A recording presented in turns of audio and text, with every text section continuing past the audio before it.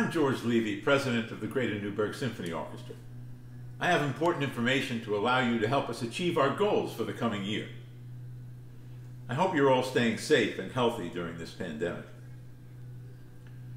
Our news is that despite our canceling the brunch, our silent auction will be held online from November 4th to November 11th. It will be available on your tablet or your desktop. It may work on your phone too, but it may be harder to do. The auction is actually easy to do, and we know our supporters will rally to help us. We'll be sending out an email with the link to our silent auction on November 3rd to remind you how to look for it online. It'll explain how to get to see the items, the silent auction items, and how it works. I also want to thank my auction chairperson, Mona Rieger, and her committee for their hard work, and I know that their work will prove successful. That's because I know how great our supporters are and how willing to give you've always been for the GNSO.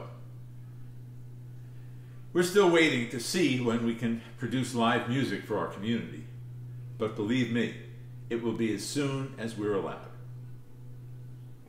I also want to thank our music director, Russell Gurr, for his work preparing presentations that you will all want to see. Those presentations will be coming soon after our auction is completed. Our honorees, Sue and John Bliss, hope that our auction is successful, and we will properly honor them at a later date. So, stay safe, stay healthy, and stay tuned. Thanks.